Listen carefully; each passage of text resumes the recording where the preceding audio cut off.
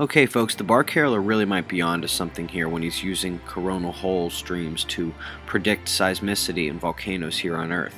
Now he looks at the solar plasma, the solar wind speed and density from these coronal holes, and he uses it to predict earthquakes. And after a few days of inactivity, we had two 6-point earthquakes pretty close together. The first one right here along this region we've been telling you guys about, 6.5 in southern Mexico.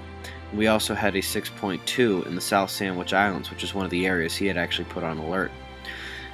In addition to this being correct, we had some increased seismic activity in the Caribbean and Cocos Plate region, which we've had our eyes on for a while.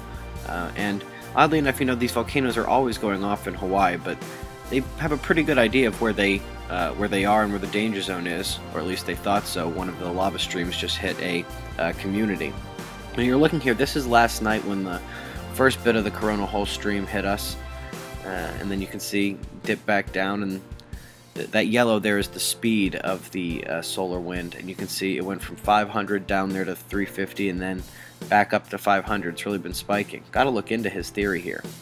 A lot of you might know that in a couple of days Comet Lovejoy is going to come up and hit the sun. Now I'm right now kicking myself for not recording this before, and here's why. And as this thing comes up to the sun, I know some of you have probably looked at this before and checked out the close approach. I could have sworn that yesterday that said 0.0060 AU, and now it's 0.0050 AU. Now folks, we already know this thing's going to hit the sun. It's not going to survive perihelion, but here we go again with NASA changing the JPL trajectory. We'll have to keep an eye on this pretty much this entire week, and obviously watch out for flares and CMEs as it hits the sun. We might have to wait that long. We have some magnetic filaments that became seriously active as most of us were sleeping last night here on the western part of the globe.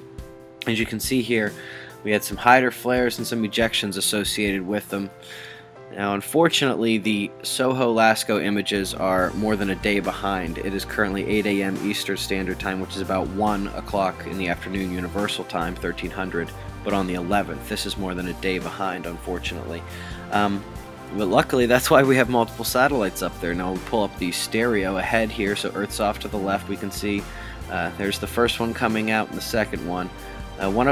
The bottom of it does appear like it's going horizontally, which is right where the Earth is. Here's its stereo behind, so the Earth's off to the right, looking at it from the other direction. Looks like we may get clipped by some of this ejectorate material. Now, none of the CME evolution enlil spirals have been updated to show this, but let's just keep an eye on it and say it might be Earth-directed. Be safe, everyone.